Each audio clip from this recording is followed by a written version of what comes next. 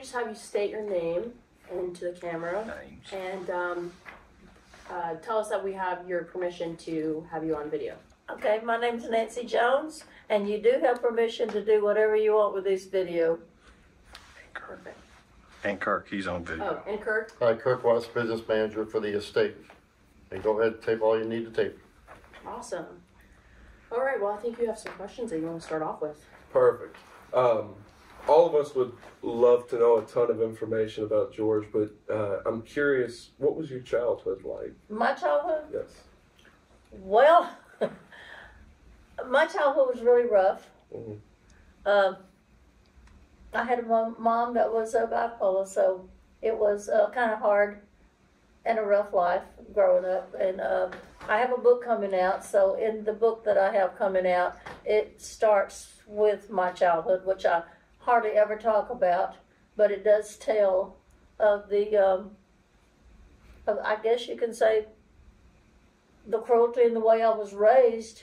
And in my book, I say it's God prepared me for my journey in this world with George Jones. So it was not a easy life growing up. Do you have any key memories that from your childhood that you think really did shape you to become the person you are? I mean, we've all read in the book about how much you helped George out and that kind of stuff. I was just curious, really, is there anything that stood out to you? As a child? Yes. Growing up for you teenage years, just your life before you met George. My life before George was, I didn't have a whole lot of friends. I hated school. Mm-hmm. Sorry y'all. Same. But You got married when you were 16 I got married when I was 16 years old, and only to get away from home, away from my mom. And the man I married was a wonderful man, and he truly loved me, but I did not, because I really did not know what love was. So it was kind of hard to be married and try to figure out that you'd missed out on a childhood and now you're an adult with 2 kids. So it was I have great kids. He was great. I just always thought the grass was greener on the other side, or there was more to life than this. So I did divorce him. Took forever because he did not want a divorce, and he knew when he married me that it was not for love, it was to escape. Wow. But here's a story. She doesn't like telling, so I'll tell it.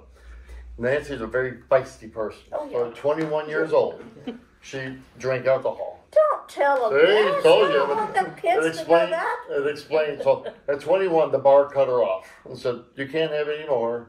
She wasn't Nancy Jones then, so she gets in her car with her friend, puts it in drive, and drives through the bar, right through the glass, right into the bar, and said, "How dare you cut me off? Give me another drink." So that explains her personality. So meeting George, that feistiness is what she brought in to I with George. was very feisty because I learned to be feisty from growing up. So the word no would never kind of entered my mind. You tell me no, I'm going to show you that. Austin's laughing over there, but I'm going to show you that I'm going to do it. So I don't like the word no, and probably never will. Because if there's a way to do it, you can do it if you set your mind to do it. So that was not a good way to set my mind to do something, but...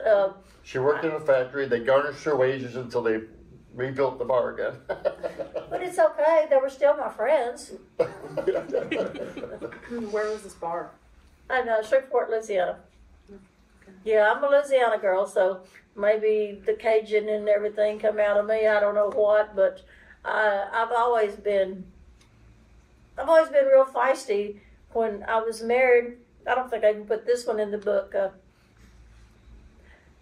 My husband loved to go hunting, loved to hunt deer. So I said... First husband, not George. Right. I said, you know what? I think you should stay home with me and let's clean the house up real good. Top, bottom, the whole thing. And he said, no, I'm going hunting. I'm like, okay. I worked at Western Electric there, building phones. I was tired. I didn't want to spend my whole day cleaning the house either. So when he left, I set the whole front yard up with the couch, the chairs, the rug. I even took the freezer out there, unloaded everything out of the freezer, pushed it out, set it out. It was a whole house out in the front yard. What was his reaction to that? He says, you're crazy. You're crazy. I have married a crazy woman.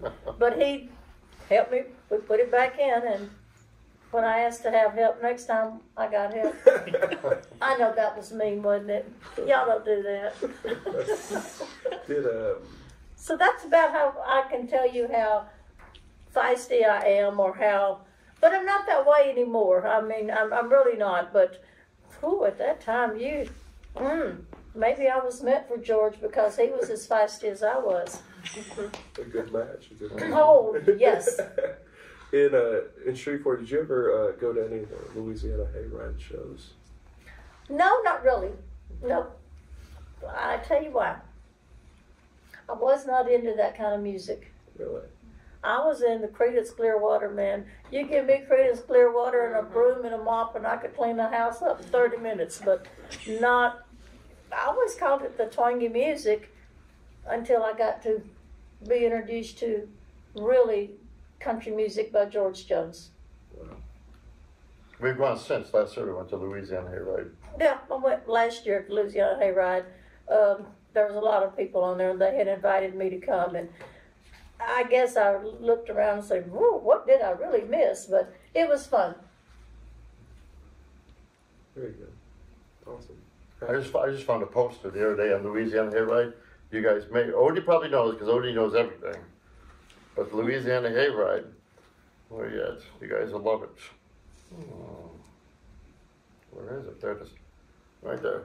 Featuring George Jones and Elvis Presley. Elvis Presley. Nice. We studied that, and Johnny, him and Johnny met down And Johnny there. Cash. But that was a great time because George did not like to be outdone by Elvis. He liked to be outdone by anybody. So Elvis was a pimply faced little kid at that time, like 18 or 19, and he went out there shaking his leg, and George got mad. So he went out there and sang Long Tall Sally, Little Richard, and he's going crazy. And Elvis got mad, like, wait a minute, you're a country. He's like, no, son, if you're going to do it, I'm going to do it too. So the two of them competed back and forth. Right? Yeah, and Elvis was about to cry. He told Colonel Parker, that isn't right. That George going up there and shaking his leg and doing my part. And George says, it ain't right for you to be on country music either. You need, on the country music show. You need to go find you a rock and roll show, boy.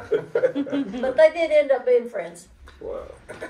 We've talked a little bit in class about George's in the early years during the 50s and even some of the early 60s, his experimentation with a little more of a rock and roll sound before really honing in his own sound. Yeah, Pappy Daly did that on him when he was trying to get him to really sell some records. So he came up with Thumper Jones. Mm-hmm. And then, what was it? Smith, his last name was Smith. He did Heartbreak Hotel. To this day, George would argue that he didn't do the Smith, but he did because that was his mom's maiden name. And that's how they came up with that. But he did not want anybody to know he was out there doing a Thumper Jones and all of that. So he used to say, I wish I could buy up every one of those records. But they're around. That's funny. Can you tell us about early on in your relationship with George? Was it good? Well, yeah, tell us all of it. Well, I met him in New York through a girlfriend of mine, and she was dating one of his managers, and she begged me to go to New York, and I'm like, I do not want to go to New York. I don't care for that twangy music. I'm into Creedence Clearwater. She kept calling me. I said, okay, if you just shut up, I'll go. But I want my own room. She said, okay, we'll take care of it. So we go, and what a nice guy. We had so much fun talking, and when I went to the show, though, it was like, that's when I guess I liked country music, because when I got there, you know, these people were all screaming and hollering and going crazy, and man, he was singing things that and bending notes I didn't think that could have ever been done out of somebody's mouth. It was absolutely amazing. And so, yes, then I guess I felt hard for country music then. Oh. Well, so would you say you weren't really a big George Jones fan before you met him? No. I knew of George Jones, but no, I had no idea in my mind to be a George Jones fan or even become a George Jones fan or even knowing I was ever going to marry George Jones. But no, I was not interested, didn't know hardly anything about him. So what was your first date after this encounter? Well, when we were in New York, and that was on a Friday night, we left on a Sunday, I said to him, I have to go back. I really enjoyed talking to you because he's told me everything. I mean, he started from his childhood, like he was really ready to just tell everything. And we sat and talked and talked and talked. But you didn't know he was addicted to cocaine? No, I didn't know none of that. And then it was like daylight, and we had talked all night long. He had told me everything. And I didn't tell everything of mine. I told some, but not all of it. The secret. And then he was telling everything, how he was raised, how his dad would make him get up and sing, him and his sister, and how his mom would run in the woods and hide because his dad was pitching a fit and drunk. And so that Sunday I said, I'm going back. I got to go back to work. And he said, I don't want you to go. And I'm like, well, I can't help it. I got 2 girls and I'm leaving. I said, go with me to the airport. And all of a sudden, it turned out to be a different person. It was like, no, I'm not going to the airport. I'm like, okay, you're not very friendly no more. So we went to the airport, and I kept telling Linda, my friend, I said, boy, did he change. She said, I don't think he wanted you to go. I said, I don't care. It wouldn't have hurt him to go to the airport. Well, I'm flying commercial. When I get home, all day long flying, get at the house, there was a strange car in my driveway. He had chartered a plane, rented a car, and was at my house. Oh my gosh. Yeah. Talk about someone. So that's the date. He moved in then. Well, when he got there, I said, well, if you would have told me, I would have flew with you. I mean, I am exhausted. And so he came in, I showed him the house, and so I fixed dinner, and he said, I got the same dishes. He did. Had the same dishes I had. So then I said, well, you can sleep in this room. This is my room, and I'll sleep in here with the girls. Well, I had the same bedspread. Oh my gosh. Exactly the same one he had. And he said, man, this was meant to be. I got the same thing. Well, he stayed there for a week. Oh my God. And I had no idea that he was a no-show. I didn't even know what no-show meant, you know. I didn't know you wasn't supposed to go out and work and do all this stuff. I mean, I know you worked, but I didn't know that you didn't show up. So, yeah, he stayed there, and no, he did not show up. And Linda finally told him where he was, and they came and got him. What did your girls think? Oh, they Some loved him. strange man. They loved him because when I would go to work and they'd go to school and they'd come in the evenings, he'd already cooked. He had them all going. Even the neighborhood kids loved him. So you wanted to keep him around? Oh, yeah. Was he Cook. a good cook? Was he a good cook? Yeah, he really was. Where were you living at this time? I was in Shreveport. Okay. Gotcha. So what was that like having such obviously he's a celebrity, to be so vulnerable with you from the get-go? Did that stay around? Like, how do you... I did not consider George a celebrity because at that time, like I said, he was no-show. Right. And the more you get into it, you could find out that, well, shoot, I had more money than he did. So it was like, I think it was then, it took over. Mm-hmm. You gotta make him show up. Then he started drinking. You gotta quit that. Then doing drugs, which I had never even seen marijuana in my life and thought I was tough. But I did not know what marijuana was, did not know what cocaine was. but I learned real fast. Anything I could pick up, find a book, anything I read until I learned what all it does to you. So I never considered George a celebrity until we got rid of a lot of the evil. When did you start putting your foot down? Like, when did you find it was appropriate for you? You didn't put your foot down with George Jones. But I guess when he was getting down to 92 pounds or 90 pounds, and I knew he was dying, and then I had him a lot of times admitted to the hospitals, and they were like, you know, he doesn't get off of this, he's going to die. But there was so much. There wasn't just one evil person in George. There was like 10 evils in there. And every time I thought I had one out, it seemed like more was in there. So it was hard to get the evil out of George. If you talked about his mom or God, they were anytime he would be so bad, which when he was drinking, and anybody you know that's drinking, doing drugs, they've got a very mean, they're mean.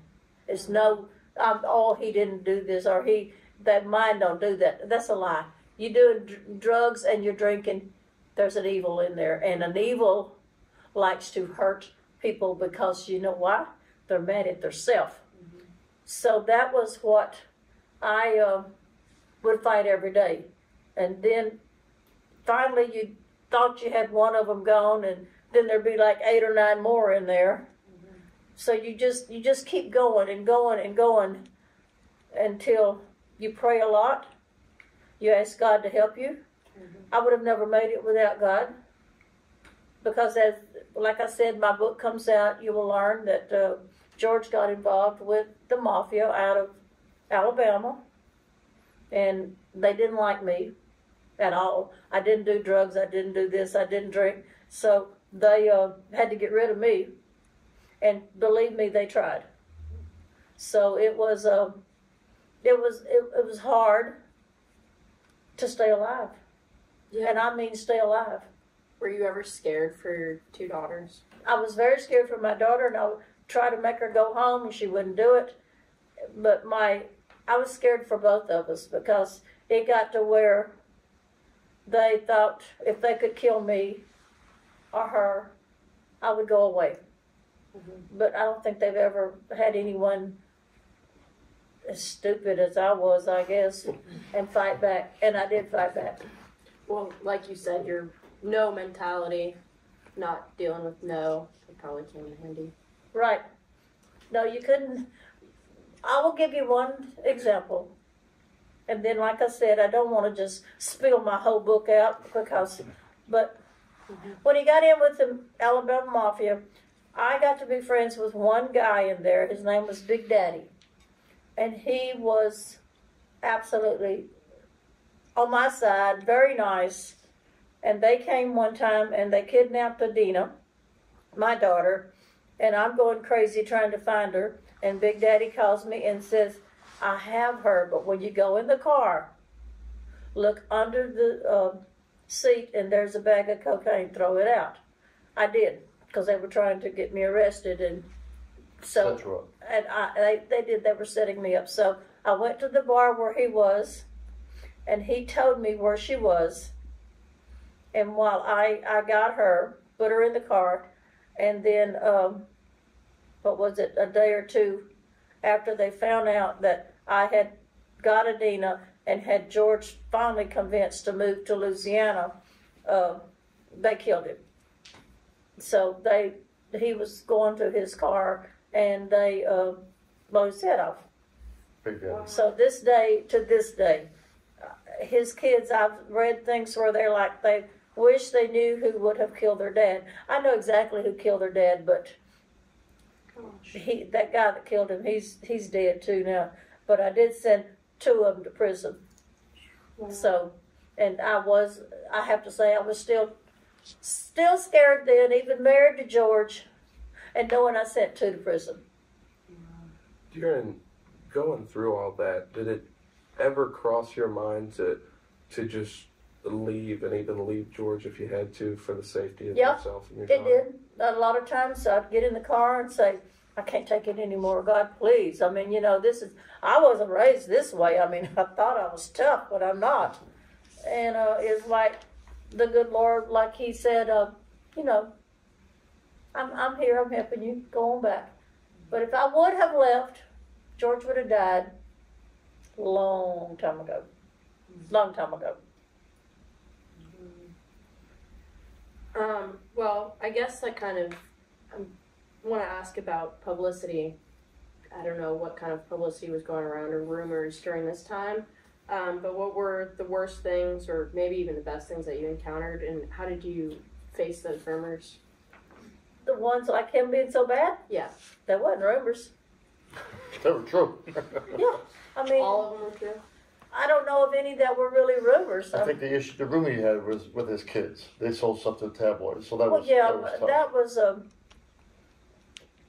that's in the book too. But people will say, "Oh, George didn't have anything to do with his boys," which a lot of people are like, I didn't even know he had 2 boys. Well, in the book it tells why he didn't have anything to do with 2 boys. They chose it, and you will crack up when you find out why they chose not to have their dad no more. I mean, it's so stupid, but he never saw. Deal with the rumors. It should get that. He never saw his grandkids or nothing like that. And how did I deal with the rumors? If they were true, I dealt with them. If they wasn't, I sometimes would bark on them or get back on there or do an interview and say that's not what happened. But then I learned, the more that you talk about it, the longer it lingers. The best thing to do is just leave it alone. Tom with George, every time there's a rumor, what would he say? Honey, if I'm in the news, that means they're talking about me. He did. He loved it. I said, did you see that? And he'll say, well, it's not true. But I need that. I haven't been in the news in a while. That's good. That is very good. And his favorite line, I could not understand how he could be friends with people that ripped him off or beat him up or beat me up or any of that. I would say, how can you even talk to those people? He'd say, honey, you kill them with kindness. You don't have to eat with them. You don't have to sleep with them. You just say, hello, how y'all doing today? And you walk right on. That was his favorite line, kill them with kindness. Well, I have to ask, what did your family and friends think about you being with George? From the very start? Nobody liked him. Really? Nobody. Nobody liked him. And you know what? That made me fight more. Because I knew there was a good man in there. I just had to get the demons out. But none of my friends liked him because I wasn't there to run and do things with them. And I wasn't with my family to work and give them my paycheck. So, no, they did not like him. But I just fought harder. What was that thing about him that you wanted to fight for? Because when he wasn't drinking, just like at the house with the kids, wonderful man. Loved to laugh, loved to joke, loved his mother. He was just a wonderful man. He was funny. Very fun and funny. What was your relationship with his mom like? I didn't know his mom. She died before I was around. But I thought he ever talked about when he was messed up. Was his mom. You could always calm him down with his mom or talk about the Bible. So if you can talk to somebody about the Bible that's higher than a kite, then there's something good in there. Do you think that first weekend in New York is really what showed you his good side? I mean, you said it was great, it was friendly, you guys talked for hours, and then it was when you went to go to the airport that things kind of shifted. Yeah, it did. Yeah. But he told me everything, I guess. I think you could feel that he wanted to get that off his chest. And when he quit talking, he said, I've never told anybody all this. So I think it was time to get it out. Sure. And I was glad that I was the one that he was comfortable enough to tell me these kind of things. But then I did see the change whenever some people would say spoiled rotten when he didn't want me to leave. But then if you stop and think about it, I think I was more of his comfort zone, and his comfort zone was leaving. Can you tell us about your wedding then? My wedding, Great story. he's going to love this. Okay. We had already moved to Texas in by his sister and his brother-in-law, which he loved, Helen and Uncle Doug. And I'm in the garden planting, because we have a garden. I mean, I was going to be this lady that's going to get us some fruit out there and some beans and some peas. And so anyway, and he's out there cutting down trees and stuff. So he comes to the house. He's all sweaty and everything. And he said, "Hey," I said, "What? If you want to be Mrs. George Jones, you better go get a shower and let's go to Helen's. She's got a preacher over there." Okay. So get a shower. We go over there, and there's just Helen, Uncle Dub, and the preacher, me and George. And we both are so skinny because we've been running and hiding and trying to build a country music park. And he laughs because it looked like we were, it must have been pregnant or something, because nobody was smiling. It was like, you got to get married. I can see that right now. But there. They don't look happy. It looks like a funeral. Oh my God. There's no smile. No. That's at the altar. That is hysterical. Isn't that pitiful? Yeah, sure. There's the Then other we one. went to Burger King, got us a hamburger, and went back to work. I'm passing it around. Are you? No. Heck no. Good. He's got it. They're going to see it next week in class. Okay. Well, you would think, oh, poor woman, she's pregnant, and they making her get married to that guy. Well, trust me, I wasn't pregnant, but And you went to Burger King for dinner. we did. I told him, went to Burger King, got a hamburger, went right back to Jones Country, and went to work. That was it. But it's important to know because he didn't have money. He had $20 through his I had bank. more than he did. So people now, when they beat her up on Facebook, you married him because he was famous. He has no money when she married him. Right. If only those people that do that, like I said, in the book it will tell, George was so far gone in his mind, I have to say, that before I came along, he'd already invented two characters to keep him company, which in his mind he really thought they were real. He had an old man and a duck. And they always rode in the back seat. And then then you'll see how far gone he was. The old man and the duck would get in the biggest arguments in the back seat, just dip, and he talked just like an old man, and he talked just like a duck. So I'm like, oh Lord God, what have you put me here for? But I just got tired of it. I mean, it was always the old man and the duck. They were fighting, they were fussing, they were this. So we was on our way to Birmingham 3 times that one day. And I'm tired, I'm hungry, I'm tired of hearing this mess. So I said, pull the car over. He said, what? I said, pull the car over. Okay. He pulls the car over, and I play like, this is, somebody seen us, they'd say she's gone too, she's out of here. I am playing like I'm pulling out the old man, I'm pulling out the duck, I'm going to leave him on the Inside side the of interstate, the the back road. door's open and she's Yeah, like acting she's I'm going to floating. leave him on the side the interstate over here. I don't want to see him no more. Well, then the little duck would run back in there, and he was hollering, he's in here, the duck's in here. I got him. Just don't even look. Pull the old duck out. Pull the old man out. And then, after 3 tries, I'm like, I get in the front seat, go, I've got them over there, they're gone. Never heard of them again. Wow. Oh, wow. Now, is that not crazy? So you kicked him out.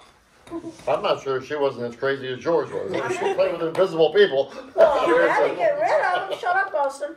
I had to get rid of them. There's some poor old man and a duck on the road halfway to Birmingham. Exactly.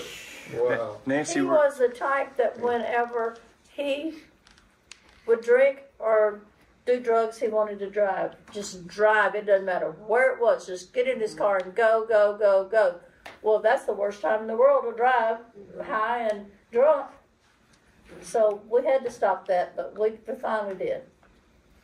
Odie's got something. Were you at the Exit In show when he came out and sang in the duck voice? Was that before y'all met? We were at the Exit In show When he did the whole show Yeah. with the old man and the duck? Yeah. Yep. Can you talk about that a little bit? Because there's just a little bit of account of it, but that's a real important part of his history. That was at the Executive Inn, wasn't it? I think it says Exit In. Exit Inn, you're right. And he didn't want to do the show anyway. So there he is talking to the old man and the duck. That was before I got rid of him. There he was just talking up a storm to him. And finally I said, you need to go do the show. Let's just go so we can leave. Okay. He said, y'all come on. I'm like, what is he doing? He went on the stage. He sung his show in the voice of the old man and the duck.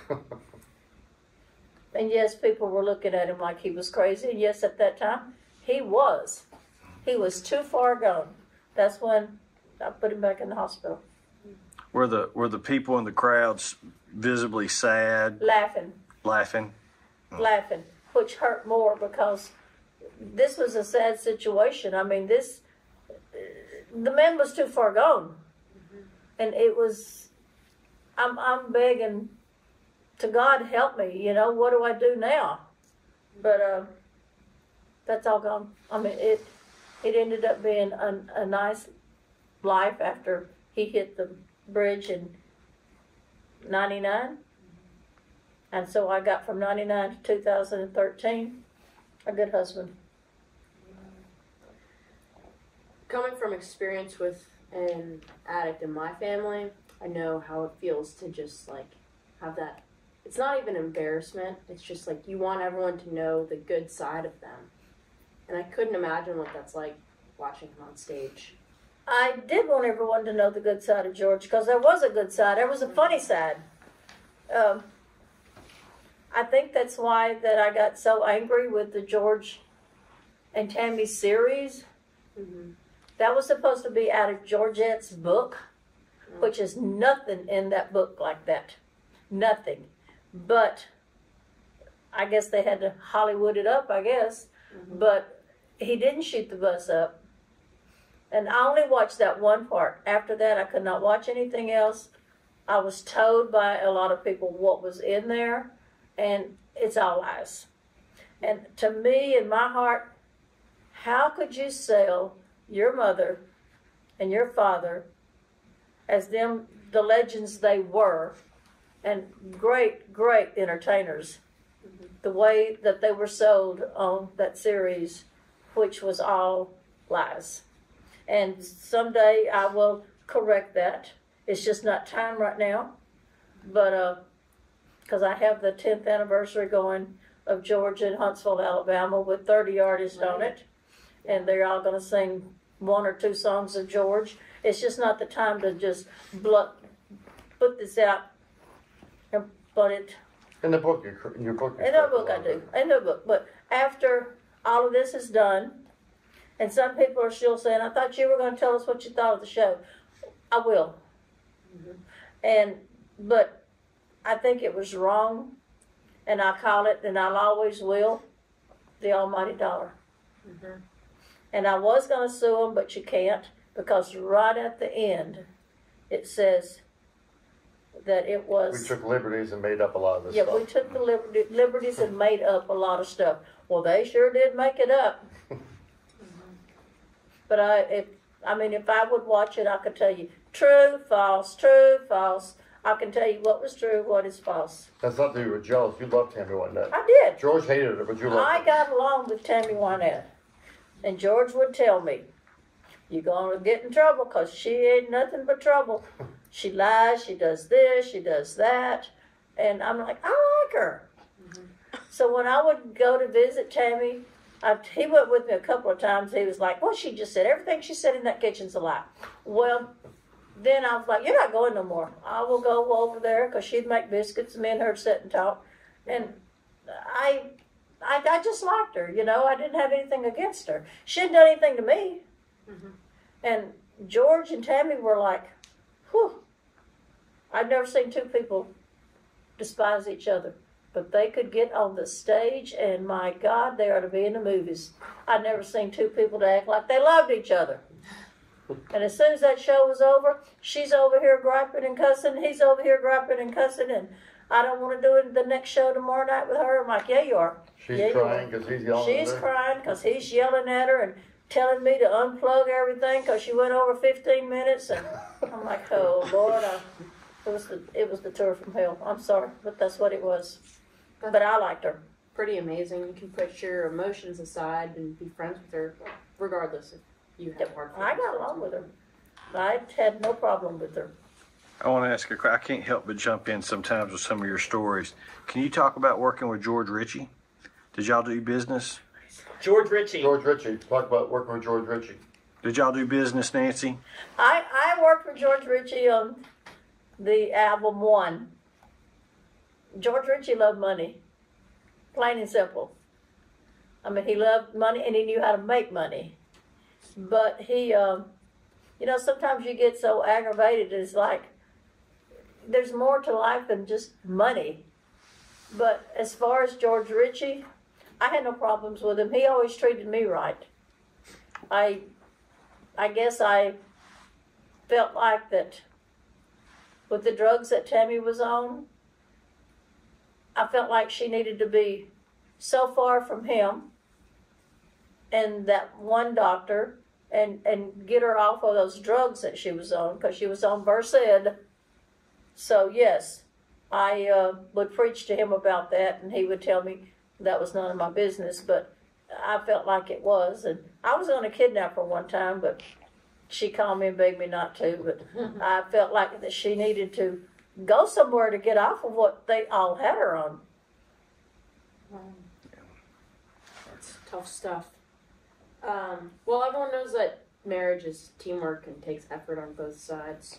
What were some things that you do to make your relationship stronger with George? To make a relationship stronger, first, God.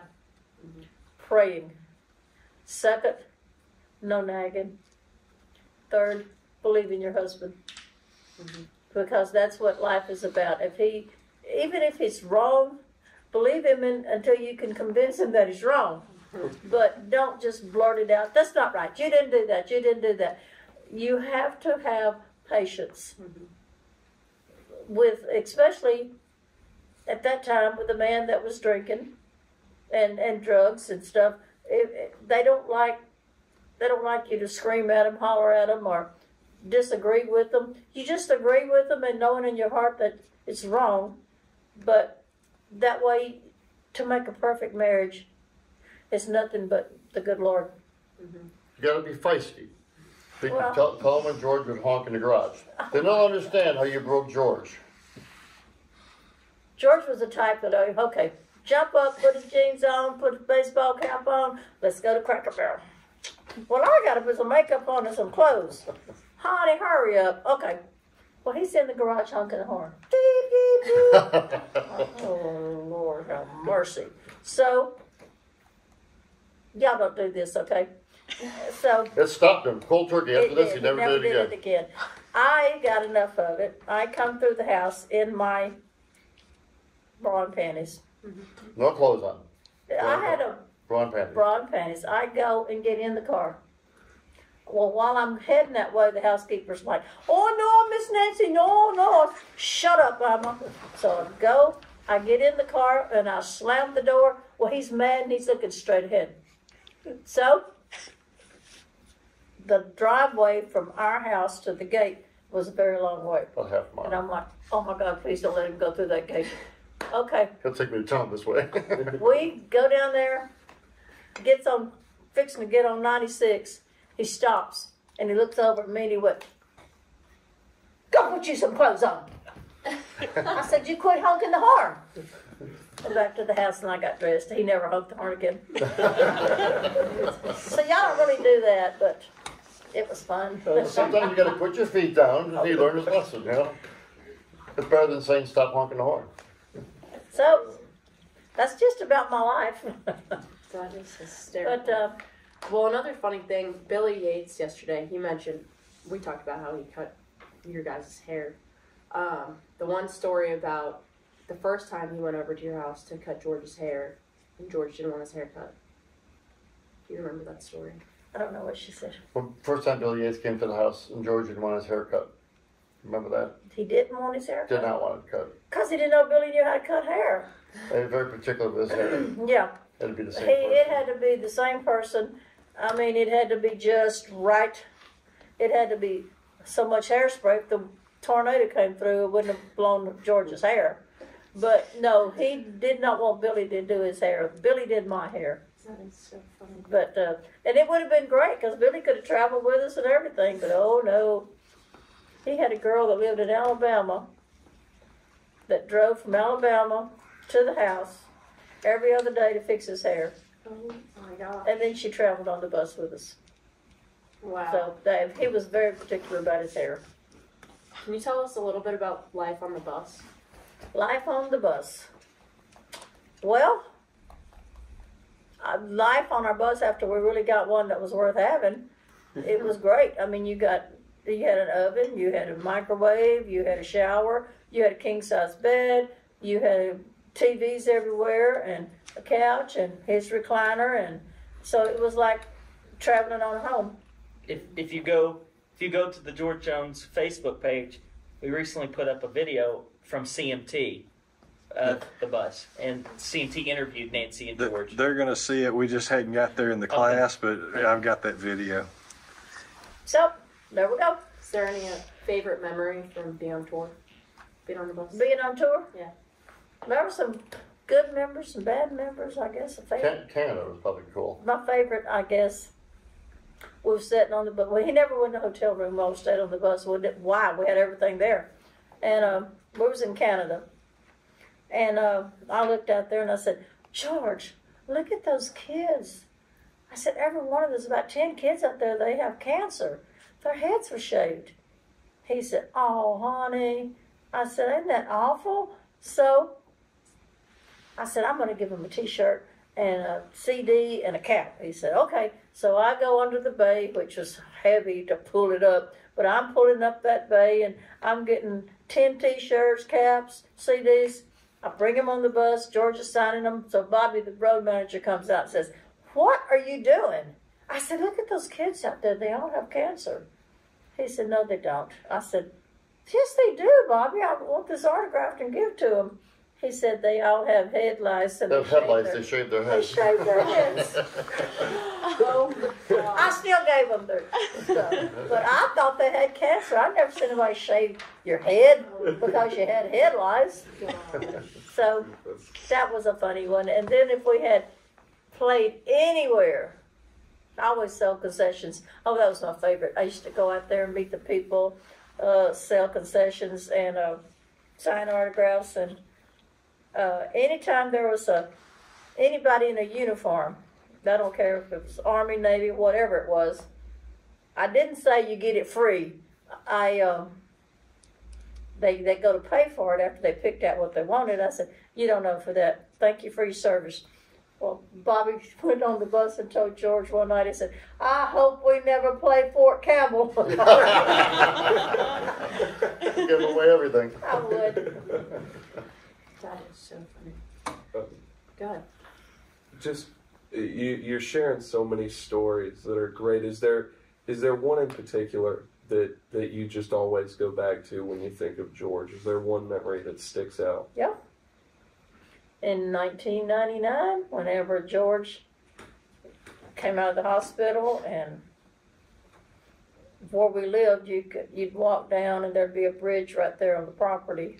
So we were walking down that day, and he was out of breath. He couldn't breathe good, and he sat on that little bridge, and he said, "Honey, I can't walk no further." I said, "Well, I'll go get the golf cart." He said, "Go get the golf cart and let me go to the house." When I was leaving, I heard him pray to God that if you let me live through this, I'm gonna cry, that I will never smoke another cigarette, I will never drink, I will never do anything bad.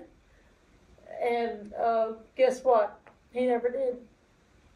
But up to that Never point, you did. heard it all the time. But that day, Oh, I you used knew to hear it. it all the time. I quit. I'll never do that again. I promise you. If you don't leave me, I promise I'll do this. I won't do that. I quit. Well, you know, you like, yeah, sure. Tomorrow you'll be drunk again. But that one, it was like God said, he's telling the truth. Well, in his book, he obviously gives you a lot of credit for saving his life, but you credit it to God. Oh, I do. Yes. There is no way that I could have thought. I wish there way people, all of y'all could see what I was in and how I fought to get out of it. But without God on my side every single day, there's no way I would have made it. And the reason you never left him, because you saw a good guy, you wanted to make sure he got to heaven. I just had to get those demons out to put him to heaven. That's why you never left. And that, to me, I felt that was my journey from childhood to now. You know, in the beginning you were talking about your childhood, and you said it was a hard upbringing. It was. And I think about how George himself had a pretty hard upbringing, but I think it's kind of a beautiful mixture that his hard upbringing set him on a path of drugs and alcohol and being hard on himself, but your tough upbringing set you on the path that saved him from that. Right. You know? Exactly. Two bad situations. And the crazy thing is, his dad was an alcoholic. And he hated his dad and became just like him. Yep. We run into so many people that go to her. It's like, my dad was an alcoholic. I hated him. And now I'm an alcoholic. You think you go the opposite way, but they end up being just like him. And George A realized, lot of them do. I hated my dad for it. Now I'm just like him. This is a kind of off topic, unless you want to keep going. Go right ahead. On the lighter side, outside of his career, did you guys have any desire to enjoy music together? You mean his music? No, just any music. No. No? No. No, he did not. When he was not on the stage singing or in the studio, he would play gospel music in the car, not from the radio, but from a CD. Let's set the record straight. His number one love was NFL football. Oh, yeah. More than music. If he was on stage, if she didn't show the score every 15 minutes, he would get off stage. But as far as music, no. Loved football. But, God, he was ate up with football. I never seen nothing like it. And nobody would watch TV with him because he would bet on every game. And you flip it. Flip it. I'm like, okay, which one is that? Just go in there and watch it yourself. No, I mean, which one are you winning? You're losing? He would bet on every single game. There would be X's here, an arrow going over here. I mean, his book was like that. It was crazy. And you know what I did? I put it in the museum when we had the museum, his little book where he was playing football. And Lord and behold, if I didn't have the bookie's number on there. And Kirk said, "Who is that?" I went, "Oh my God, get that book out. That's the bookie's number." But you would lie when he was on stage. If you knew his team was losing, you'd put it in as he won. Otherwise, he would have left the stage. I would. So she he'd would say, lie to him. "What's Here's the score? score. You're winning. What's the Not score?" really. So I would go get a piece of paper, and if it was Dallas and they were losing, I would say, "Look, they're winning. They're winning." Keep singing. The other day, I was on the phone with Janie Fricky, a three-time female vocalist, 18 number one hits, who's actually on the Huntsville show, and she was George's opening act for 3 years. And she told the story the other day. She said there was a late football game that was going to start at 9 o'clock one night, and that's what time George was slated to go on. Janie said, so that night I was the closing act. How many of you have been to a concert and the big act is the last act? When the football game was happening, George said, no, I'm going on at 7, you go on at 9. So everybody came and saw George at the beginning, and Janie had to follow. And people were leaving because they didn't care about her at the time. She was not the big star. He was. But if the football game happened at late, he didn't go on stage. Oh, no. He begged somebody to go on before him. It was Randy Travis, he did that too. Please, just close. Randy came on one day. He was about to cry. George, please don't do that to me. come on, Randy, man, you've been out there long enough. They love you. You'll be just fine. I'm like, oh my God, poor Randy. But he did all that. So after being at all those shows, did you have a favorite song in particular? My favorite song? My favorite song is Walk Through This World With Me. And Someday My Day Will Come. Because when he would be really messed up, I got so tired of hearing, someday my day will come. So, like, okay, it finally came. So, when do you listen to his music now at all? Every now and then, but no, because it's too sad. Yeah, It's too sad. I'm sure. I'll be crying the whole time in Huntsville, I can tell you that, with all them people singing his songs. Well, this back to you. It's understood that you created the George Jones Memorial Scholarship. Other than him being your husband, what was the inspiration behind that? I got some of hers. What's the inspiration behind the scholarship at MTSU for George? Because I would say it is something to carry his legacy. And a lot of things that, I'm sure that like their mom, their father will say, we love George Jones, but he did this and he did that. Well, set the record straight. Let's tell the truth, what he did do, what he didn't do. But yet this carries his legacy, and his music was just unbelievable. I mean, the man could take a song and be in notes that no one else could, and it just looks so easy. And anyone that will do a George Jones song will tell you that it is so hard to sing a George Jones song. But it was to him, it just came out of his mouth. God gave him that music because he never, ever had voice lessons. He could play, which people didn't know, he could play the piano, he could play the fiddle. And the only time he played the fiddle was when we worked Louisiana, Cajun. And, but it was something God gave him. I mean, I say to this day, he's in heaven singing with the angels. And they're probably going, wow, he's pretty good. That is definitely for sure. Do you have any? When can we expect to see your book? September the 12th, on his birthday. Oh. It will be out. And like I said, there is so much that has been told on George that's not true. So I'm kind of straightening that out. I'm telling why people think he wasn't a good dad, but he had a reason. That's in there. And some things, I mean, like Georgette, I'm not going to put her down too bad today, but she goes out and she sings her dad's songs. She sings her mom's songs. They were never close. I tried so hard to get them close. And every time I would get them to even speak in terms, the next thing I know, she's done this, she's done that. And it just, he made the remark one time, this is what I should have named my kids. Drunk, drunker, drinking, and drunkest. I'm like, oh, that's me. But there is one. Her name is Susan. She is my favorite. She is the first daughter. The other kids do not claim her at all. They haven't seen Susan in probably 45, maybe 50 years. She is the sweetest thing. She has her dad's mannerism. She's just like him.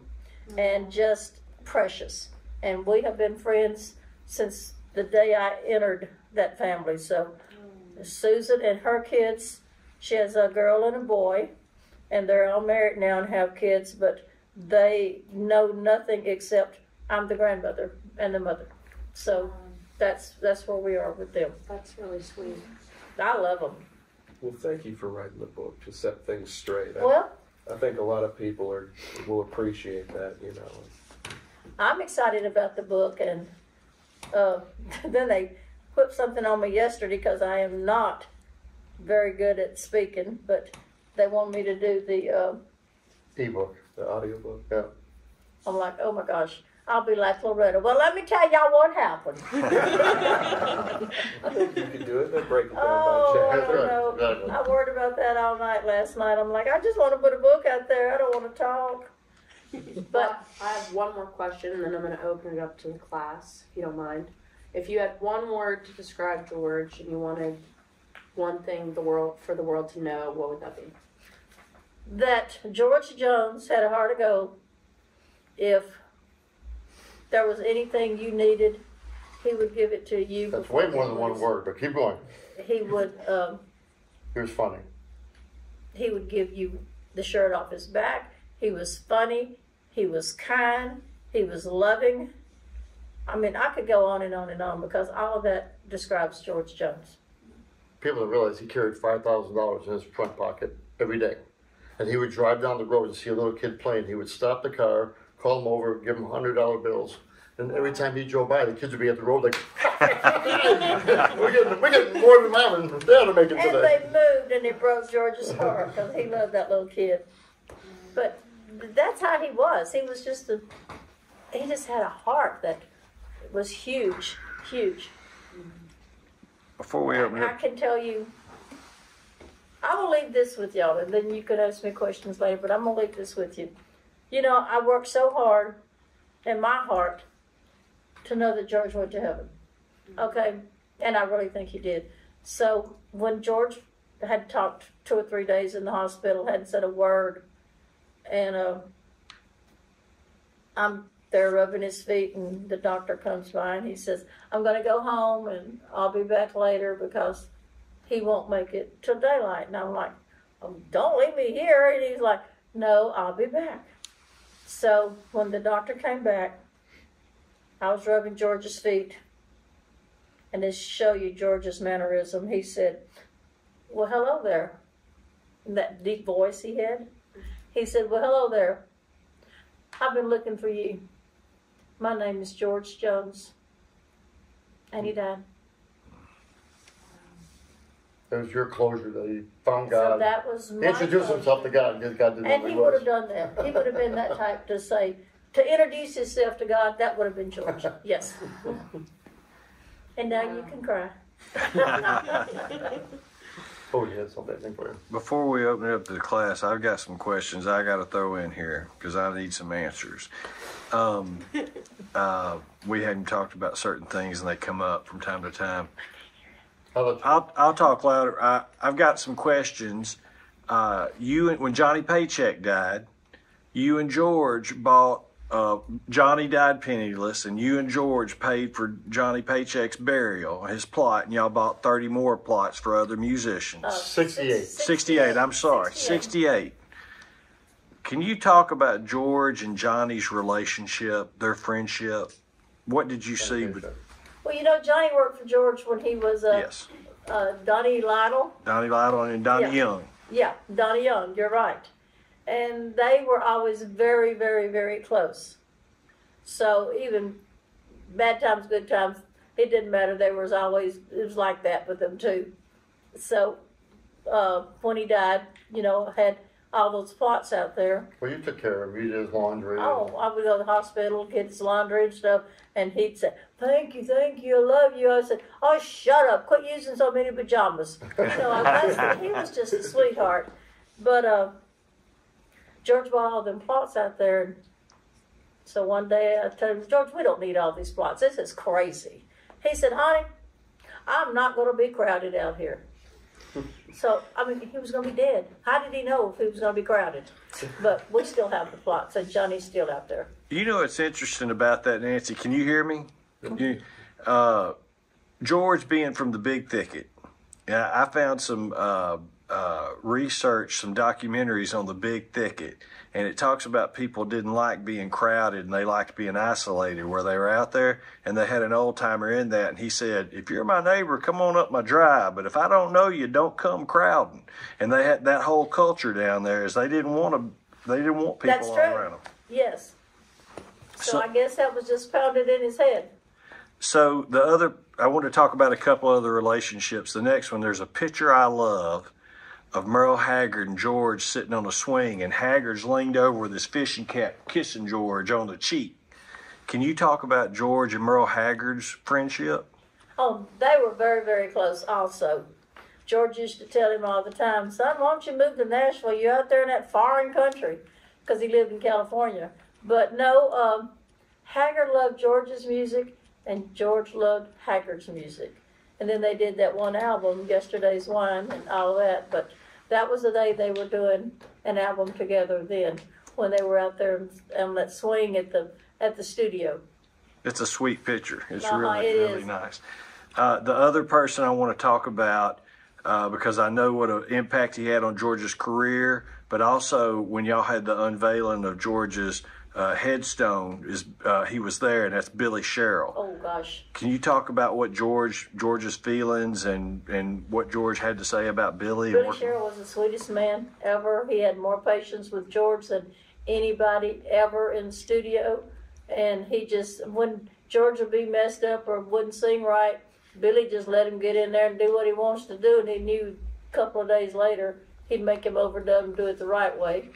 So they were just close. But some of the songs Billy would pick, George was like, I'm not singing that song. I don't like it. Well, then when Billy get in there and do the arrangement on it, and George was like, well, that sounds pretty good. But don't you put no horns on there. Well, he did put horns on one time. I think it was George and Brenda Lee. And George went in. I'm calling him up. I'm going to tell him off. I said, just listen to it. And he did. And he's like, well, it don't sound too bad. But no, him and Billy were extremely close. And you and Billy were close. Oh, gosh, yes. Very close to Billy Sherrill. And Billy's out there, too. Yeah. Yeah. Billy and Jerry Chestnut. And it's interesting to me to read that George was a great decorator and enjoyed decorating. And I always wanted to ask you about that. He did. We'd buy a house or get a new house. He was like, that don't look good. That's crowded. Well, sometimes I didn't like what he did, but I let him do what he wanted to do. But his best thing was outside. Flowers and plants, and our yard looked like a golf course. But yes, he was good at that too. Did he ever say where that came from? Being that he came from a hand-hewn, a shack that his dad built. Where did his love of decorating and I've heard several people where several people said George Jones could decorate. I don't know where it came from, but he was good at it. Very good. What would you say his style was? Well, we got him out of that Spanish style. You two must have had similar tastes since you had the same dishes and the same He loved Spanish for a while. And then whenever I tell him it's so dark, I mean, why do you want red and black? And finally he looked back one day and said, you're right, let's go get some light stuff. Yeah, he was easy to work with. We're talking about decorating. They did the Christmas decorations every year. George hated it. Honey, why do you keep doing all that? It takes months. It's crazy. So they go to Cracker Barrel. People are like, George, I love your lights. Oh, thank you. He acted like it was all him. He was fighting her the whole time. I did that. So I got one more question before we open up to the class now that Hadley and Will have done theirs. The last question I want to ask you about, he talks about it a little bit in his book, but there was a day, we all know how much Hank Williams meant to him. And there was a day when he was working at the radio station that he met Hank. Did George ever talk about his short time with Hank that day at all or much about it? KTXJ? Yes. He did. Hank was doing the show that day in the radio station. So they told him, they said, George, look, you can pick your guitar with Hank today. You're kidding me. I said, no. So we get there. He said he got there and Hank started singing and he looks at George and George said he'd go. Told George to hit a lick, And George said I couldn't do nothing. My mouth was wide open and I was like, but he never hit a lick. And then afterwards he said he told Hank, I just couldn't do it. So that night when Hank was doing the show, he said, will you dedicate, I forgot what song it was, to me tonight? He said, man, I'm going to be at your show. Well, it was in a big old tent. And George said he didn't have no money, so he crawled under the tent, you know, to go to the show. And Hank saw him, and he said, "Y'all see that little boy over there? He was at the radio station. His name's George Jones. And I'm going to dedicate this song to him. And someday he's going to be a big star." And George said, "Man, my face got red. I didn't know what to say, but I couldn't do nothing but stare at him the whole time he was singing." So I thought that was pretty cool. Besides Hank, I said one last one, but I got one more. Besides Hank, Roy, and Lefty, did George ever talk about anybody else? Nope, Hank, Roy, and Lefty, that was it. And when he first started out, he tried to sing like Lefty. And that's when Pappy Daly said, "We already have a Lefty, George." Then he tried to sing like Hank. And Hank told him, "George, I already can sing my own songs. You pick your own way to sing." And that's when he started changing and doing George Jones' way. Well, does anyone have any questions? They probably say, "Tell her to shut up." I have a couple questions. The first is how often did George play music for you, whenever it was just y'all two at home? Did George ever play music for just you two at home? No. No. And the second one is would he ever get tore up, if his lawn's not ever looking good, or? Oh. Did he get Would he get upset if the lawn didn't look good? Oh, yes. His laundry? The lawn. Oh my God. You know what? They would get the grandkids four-wheelers, but if you went on the grass, you're out. Oh yeah. We would have probably 80 to 100 acres out there. 120. Everything was paved all the way through. So the kids would get four-wheelers for Christmas. You had to ride it on the paved part. If you ever got off of there, he would ground you and take your four-wheelers away. Which was so stupid. I mean, nobody was at the back 40 or whatever, but he'd go find them tracks. And he loved cutting the grass, but had bad allergies. So he'd cut it, come in the house, he got to sing the next day, she's like, "I told you not to cut the grass." And he loved doing it, but Oh, bad he allergies. loved it. He thought he'd wear that mask and be fine. I said, "That is not. You're going to be so stopped up tomorrow."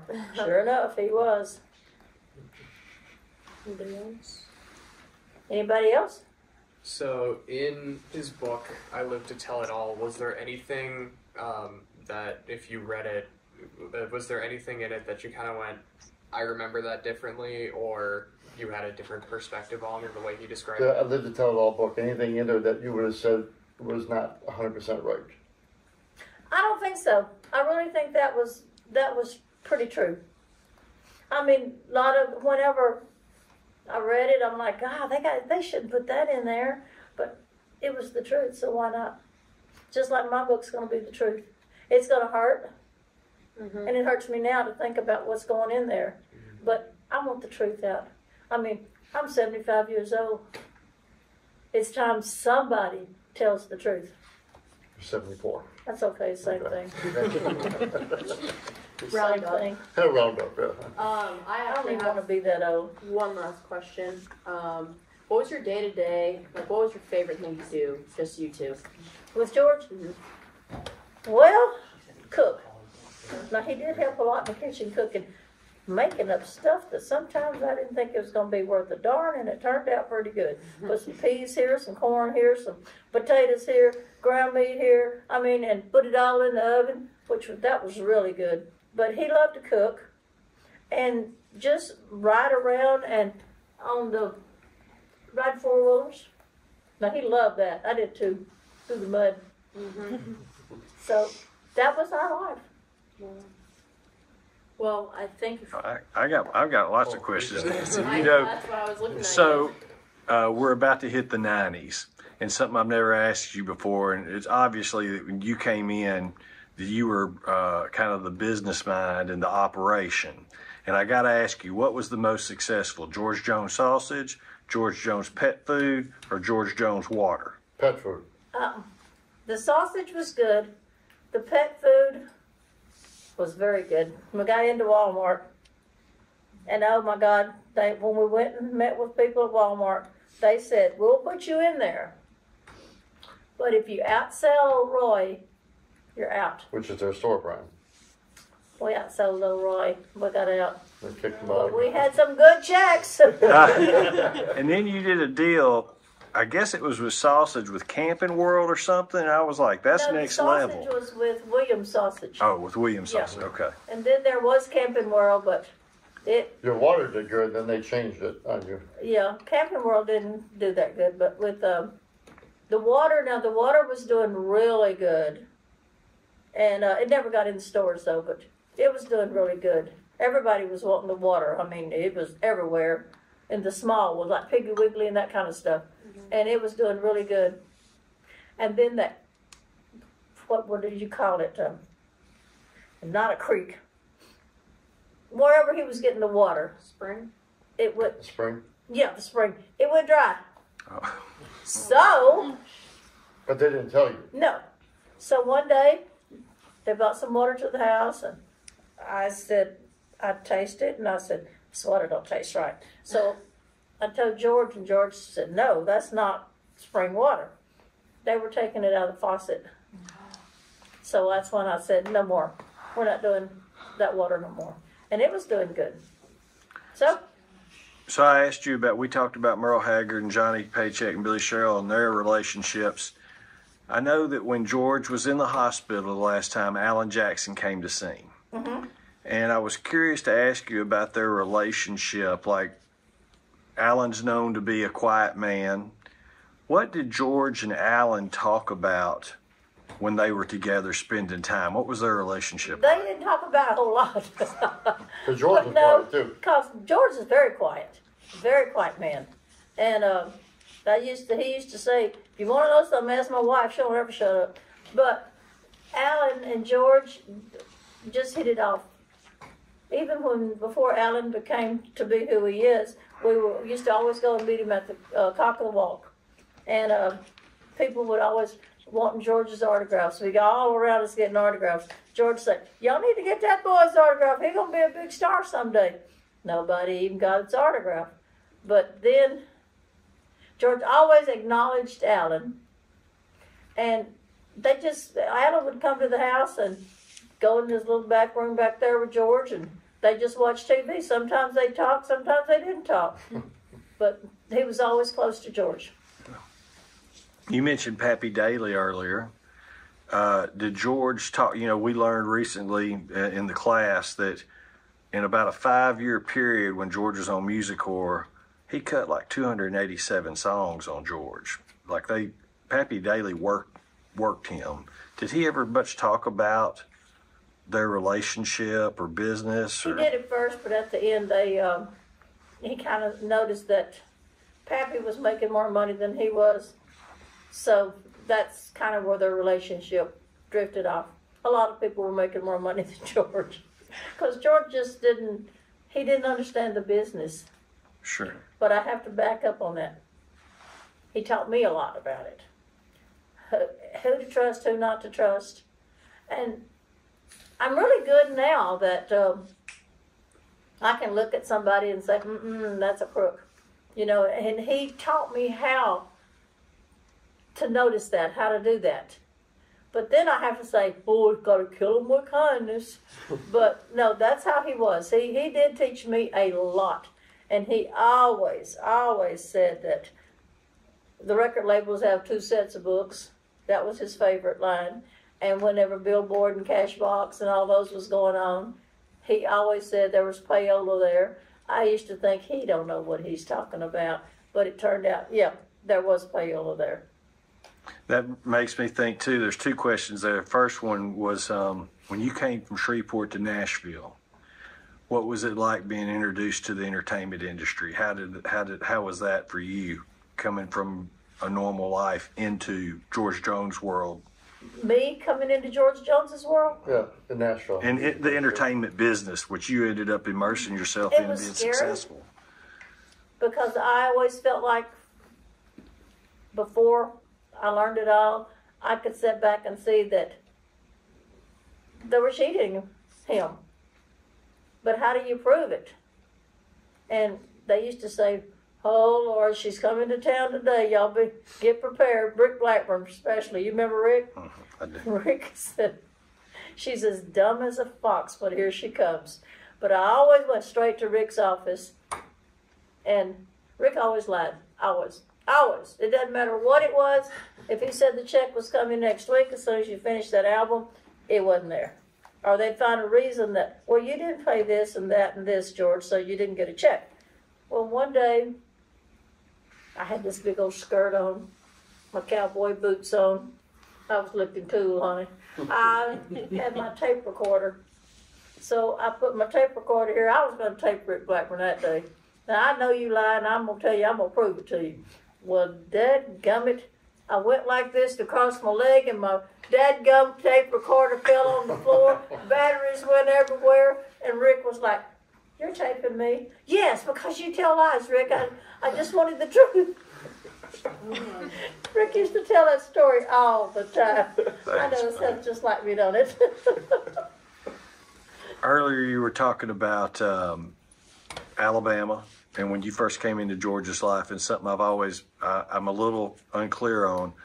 Was Shug Baggett still in George's life? He was gone. No, Shug was he was gone. out. Okay. So there were other folks, but Shug was gone. Okay. Shug was out, right.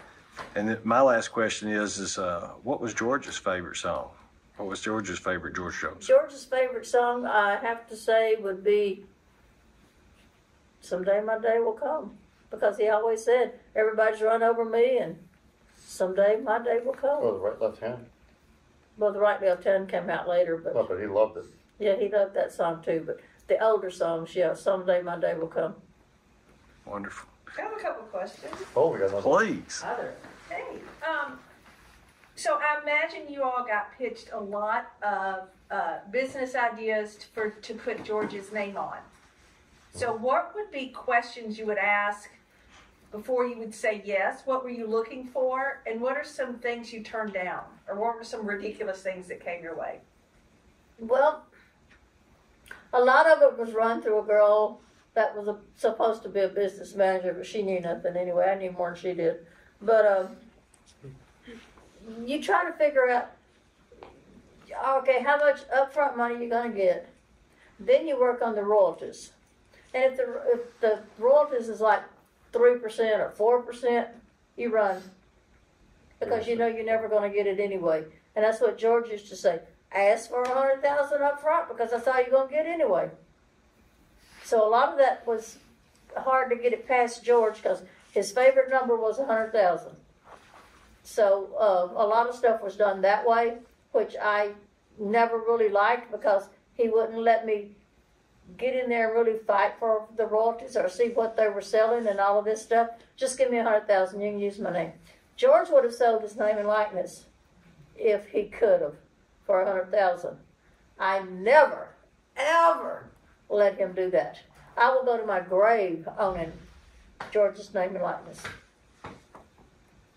And then so many of us have or will have an addict in our family. My sister was an alcoholic. What advice do you have for people who might have an addict in their family, haven't gone through that experience? Having an addict, is that what she said? Yeah. Somebody in their family. It's, first of all, like I said, you don't nag them. You pray a lot. You got to have patience. You have to have patience. And you can't tell them every day, you got to go check in rehab. You got to go check in rehab. Stop doing that. You have to be there for them. You got to have the patience. And once they start seeing that and knowing that there is love there, because somehow or another they feel like the love is gone and they're battling this all by themselves. And once that you can get them to realize, you can easily say, "Oh, I love you. Don't do that." They will feel it and know when you really mean that you love them. And it's a mind thing. You got addicted to pain pills after George died. I did. I had what surgery was it? What's that? I forgot what surgery. Oh, your back surgery? When I had my back surgery, this is how easy it is to get addicted. I got addicted on pain pills. Because it caused neuropathy. So she at night, her legs were just hurting so bad. I would take pain pills. And then one day I said, I don't want to, I just want to quit. Well, you go to the doctor, and you know what? No, let me write you another prescription and another prescription. So, before I got COVID in 2021, Yeah, 2020, you. in 2020, in May the 18th, I said, I'm through. I can't do this anymore. I couldn't think right. I had a temper. And everything was not right. So one morning I said, I'm through with this. So I got them and I cut them a fourth, a half, a fourth, and little bitty until I didn't want it anymore. And it's a good thing, because when I got COVID, just think if I had been hooked on pain pills Right. and COVID at the same time, since I already died. And then there's another thing that I was going to tell you that God helped me with, because I have. There was something in your head. You said, I'm stopping. And so there's a lot of the mind shift in your Yeah, part. it is. It's a lot of it's in your mind. I mean, if you really want to quit, you can do it. I mean, I was a bear. Anything dropped on the floor, I was just going to scream, but I got off of it. And then I had got COVID, but then I have neuropathy really bad. So my daughter had told me about this thing that they insert in you, and it'll like give you To fill your relief body with the pain. inside your body. Well, I kept thinking, oh God, do I do this? Do I don't do this? Do I do this? And it was just like God kept telling me, you don't want to do that. Well, look, I got COVID. I died. Just think if I would have had that in me, they would have had to do surgery to get it out. So it's all up here.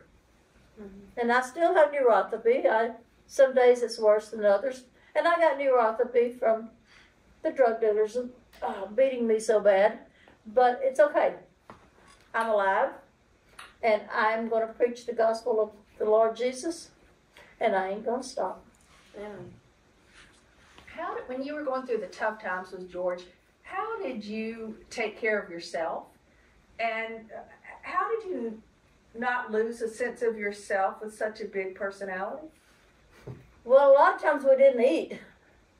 And when we did, it was, what's that old stupid thing I can't stand on 96? Steak and Shake? Cracker Barrel? No. Oh, I don't know. It's those little bitty hamburgers. Oh, White Castle. White Castle. And it's kind of like Crystal. that. Crystal. Crystal. Oh man, I gag if I even think of going through there again. George loved Crystal. Now he would live on Crystals. Well, I would eat them, but I hated them. And he loved sardines. I'd eat them, but I hated. But that's what we lived on. And here it is, the great George Jones, and I took his money, I did this, and I ripped him off. Well, for Thanksgiving, we had Spam.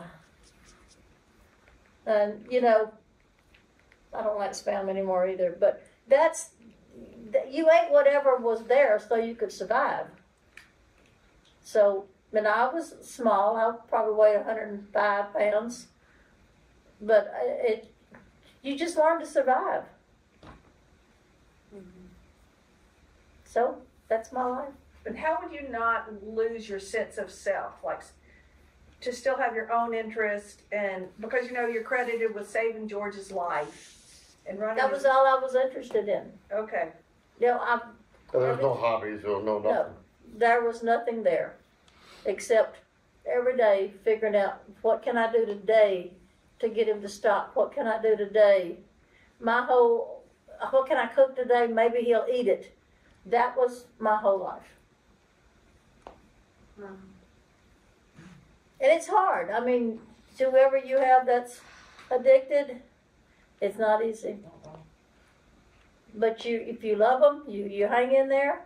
And let me tell you, like I said, the first step is God. And He will help you. He did me. Sometimes I think He wasn't there, but He was there. Well, I know I really look forward to reading your book. Oh, goody. Is there anywhere you can pre-order pre-order? we're working on that right now. Yep. Yeah. Nice. You can pre-order. Well, is that it for questions? Do you want to share the title, the working My title? title of my book is Walk Through This World With Me, My Journey with George Jones. Y'all, let's thank Nancy Jones and the man.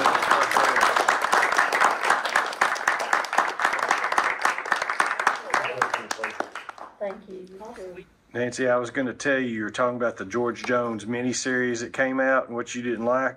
What was hard for me, I thought they were great actors, but the singing, I couldn't get past the not hearing the vocals. You know, that was tough.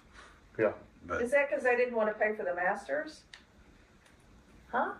They didn't want to pay for the masters. Is that why they sang it? She's saying. You mean the guys that sing in George's? It's a tribute to George. No, No, that's the the miniseries. the The George miniseries. miniseries.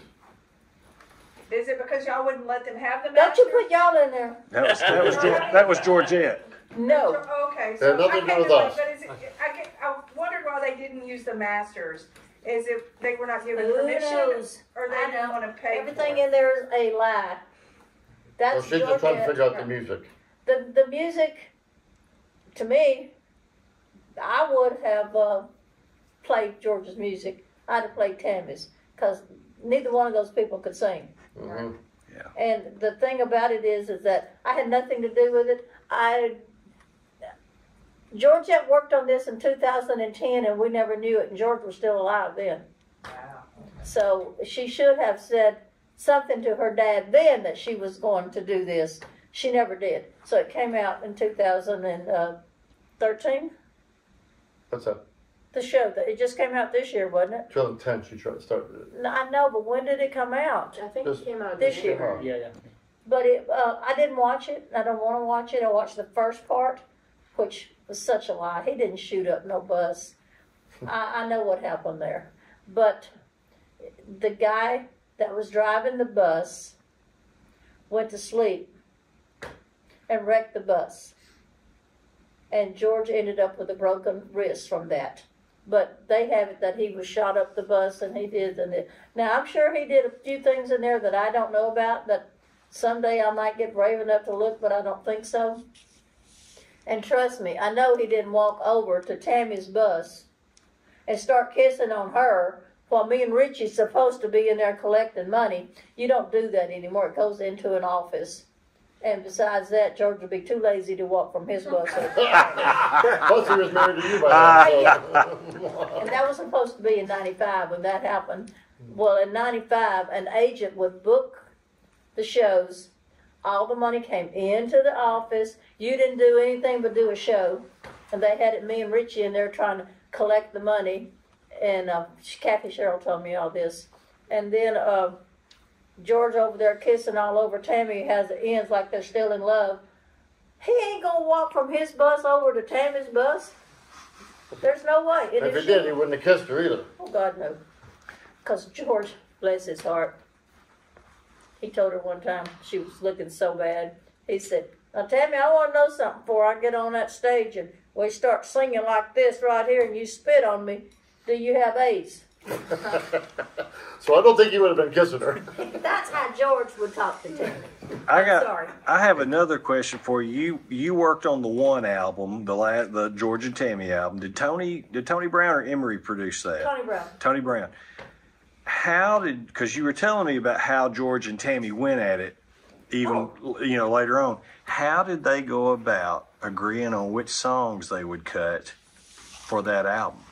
The songs were sent to them by whoever wrote them, whatever went on. One would go to Tammy, one, the writers would send them there. And then George would say, I don't like that one. Or George would say, let's do this one. Then I'd call Tammy and Richie, and she feels the same, so let's do those. They didn't even go in the studio together. Right. George went in, did his part. Tammy did her part. And then the album was put together. So you and Richie kind of acted as mediators on some things. That's it. That's all we were. Because I sure don't know how to produce an album. But, like I said, them working together and doing the tour was terrible. But when they got on the stage, I'm like, You little boogers. All I'm going through to get y'all on the stage and sitting up there acting like you in love, singing them songs, and get off the stage, and oh my God, it was holy. I'm not singing with her tomorrow night. Or go see what she's going to wear. She better not wear that mini skirt and skinny legs. I mean, it just went on and on and on. Was it worth it career wise? Did the everybody loved seeing and hearing George and Tammy together? Was it good for their career solo to do that one? George says no, but I thought it was. I thought it was. To me, I've never seen anyone, the voices blend together like those two. And they were wonderful together. But, Lord, it was heck to play when it was over. I went over there one night and Tammy was mad at Richie because he wouldn't give her some drugs. Rich come and got me. Come here, you got to help me with Tammy. I go over there. She had done threw all the dishes out on the floor at the bus, broke every dish in there. I said, wow, man, and I like those dishes. And she's like, oh, I would have not broke them if you wanted them. That was how she was. So then I said, well, hey, what you going to wear tonight? I played like the dishes wasn't on the floor, broke. So she showed me this really mini skirt. And she was going to wear some go-go boots. I said, oh, Tammy, you know what you wore like 2 nights ago? Oh, did you like that blue suit? Yeah. You think that looked better? I said, oh, Lord, yes. And she said, okay, I'll wear that for you. She said, I ain't wearing that for Jones. I said, it doesn't matter. Wear it for me.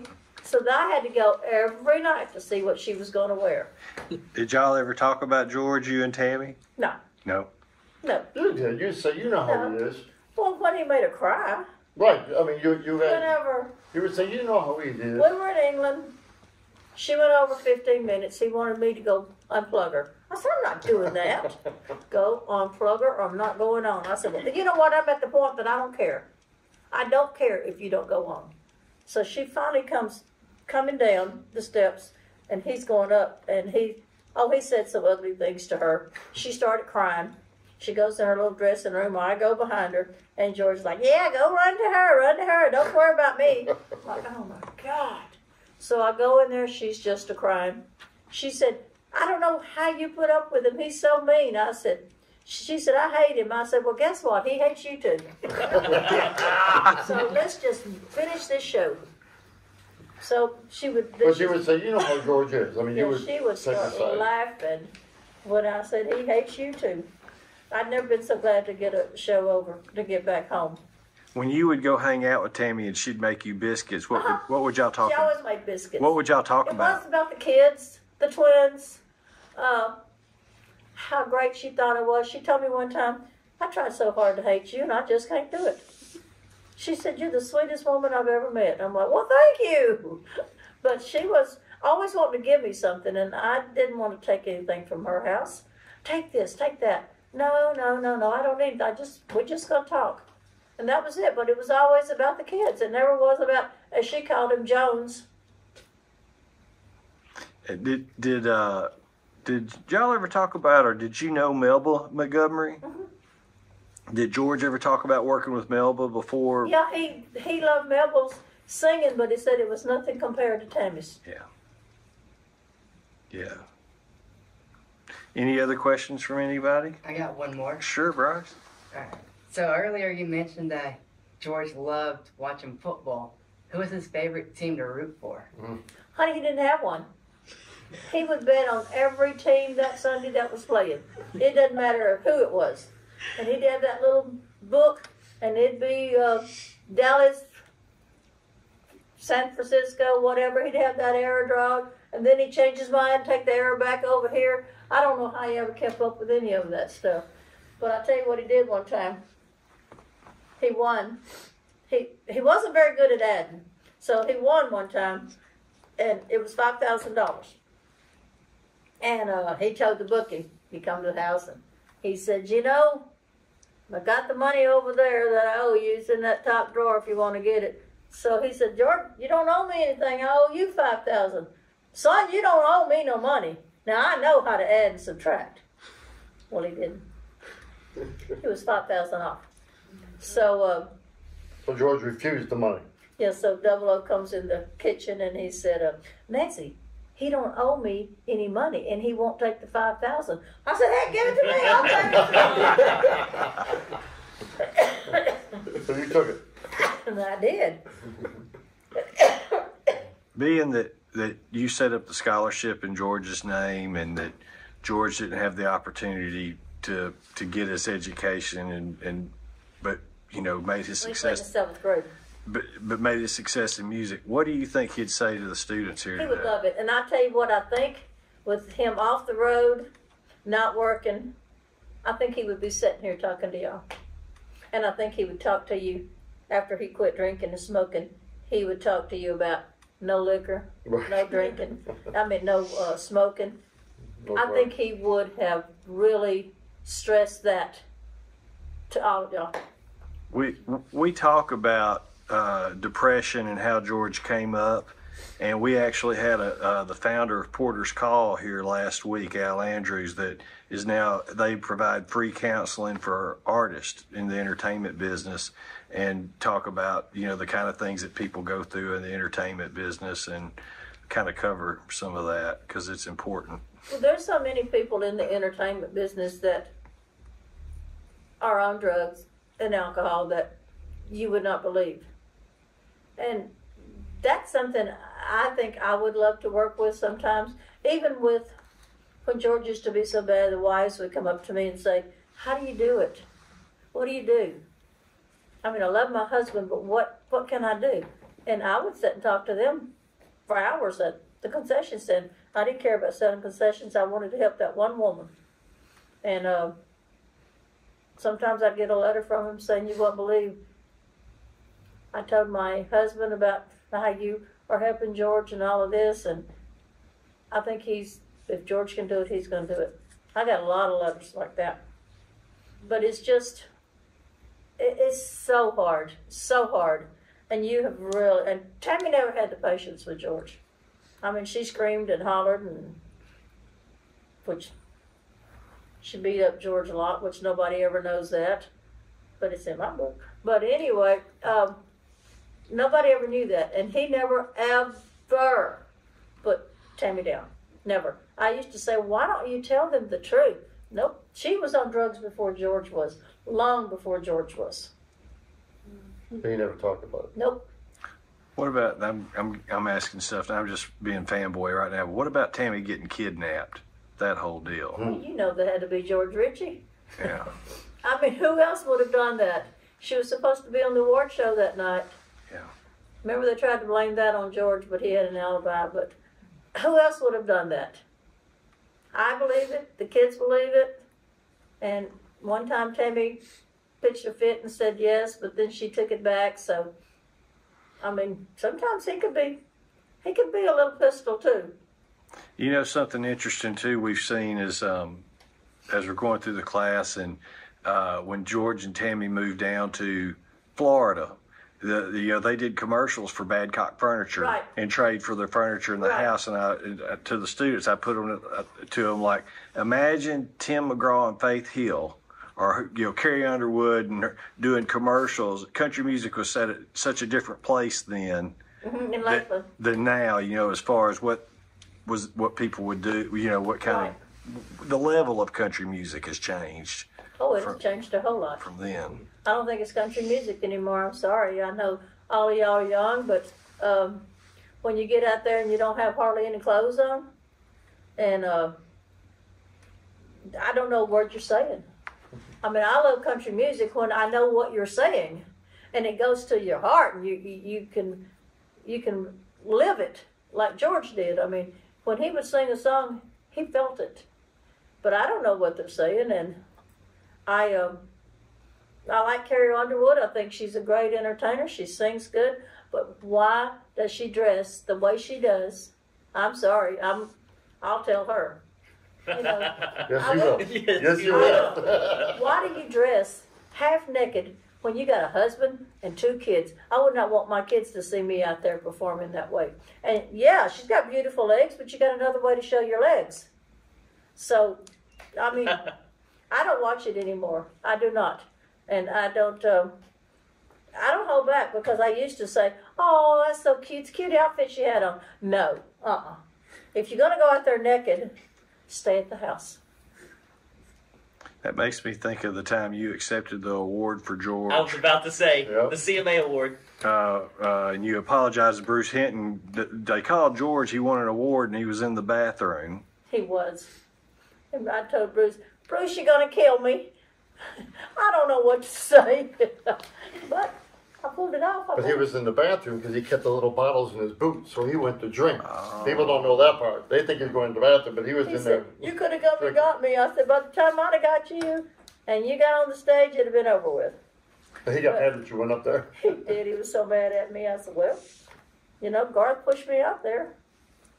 Billy Yates told something on you last night. Oh, God. Really? Billy, so he was telling us that he cut your hair, and then when you had him come out there to the house to cut George's hair, and he said George, when he pulled the shears out, George kind of freaked out and said, "What are you going to do?" And Billy said, "I shouldn't say this, but Nancy called it his helmet," talking about George's hair, and he was talking about the shape or whatever, but that he was going to layer it. He But did one time. George's like, "Hey, he can't cut my hair. He can't do it." But Billy He called said it the helmet, he said, his hair. he was. But he was so sweet. Billy Yates is the sweetest man ever. Mm-hmm. And he is so popular overseas. Man, that's like Elvis going over there. yeah, he gave a great interview and talked about playing songs for George and writing for him, and them becoming friends and getting to know you by cutting your hair. And we recorded a great interview with him last night. That's right. He one Christmas in Brentwood, and he was getting married to Nancy. And he said, "Can we get married at your house?" And I said, "I don't care. I would love for you to get married, but I got to get my Christmas lights up." And he said, "Well, get your lights up. We'll just get married in the house." Well, I was out there working, putting out Christmas lights, and he's in there getting married. He tells that story. Nancy didn't even come in, and George was in the bathroom. He told the story last night that after they got married, everybody's visiting everything, and he couldn't. He said, "Where's Mom and Dad? Where are my in-laws?" And he said they went back there, and they were looking at George's suits in his closet. They were like, "Y'all got to get out of here. You can't be." You just outed him. That's all, he did it on video, Hadley. It's for the suit videos. Yeah, he had a wonderful. Let me check it right now. His dad was absolutely ate up with George Jones. But I hope that I didn't bore y'all. No, we enjoyed it so much. Can we get a picture with the class? I'm going to post it on George's Facebook. Oh, wonderful. Well, let's do it. Y'all want to? Yes, let's do it. I was going to say one thing is that, the artists talk